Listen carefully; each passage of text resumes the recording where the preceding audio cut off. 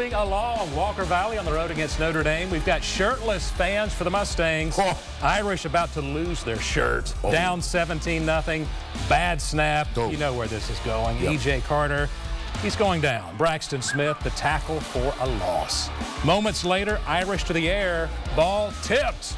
Eli Denton, a bobbling interception. Wow. Denton is a two-time All-State linebacker. I think this play demonstrates that accolade. Yes. Denton takes it to the house about 2 minutes before halftime, 23-0 Walker Valley at the break.